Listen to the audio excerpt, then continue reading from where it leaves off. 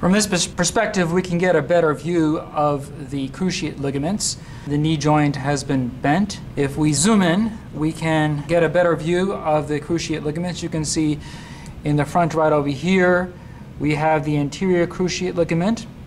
And you can see back over here, this would be the posterior cruciate ligament. Again, we have the anterior cruciate ligament attaching to the anterior part of the tibia.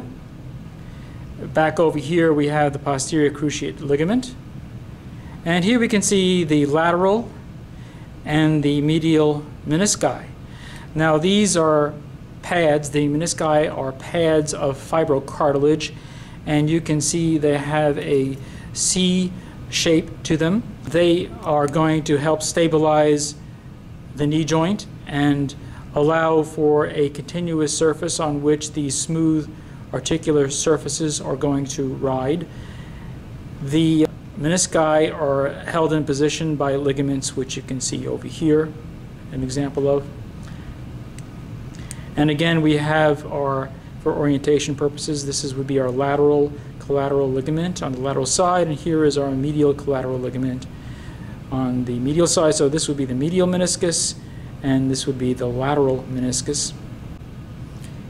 Here is a view of the posterior side of the knee joint, and you can better see the posterior cruciate ligament right over here.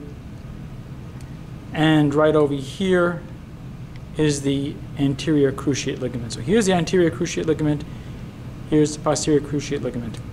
Some other structures, just to review, include the medial meniscus, the lateral meniscus. You can see a ligament going from the lateral meniscus over here to the femur. The lateral condyle of the femur, the medial condyle of the femur. Here is the tibia, and right over here is the head of the fibula. And we can zoom out, and here would be the lateral collateral ligament, or the fibular collateral ligament. And here is the medial collateral ligament, also known as the tibial collateral ligament.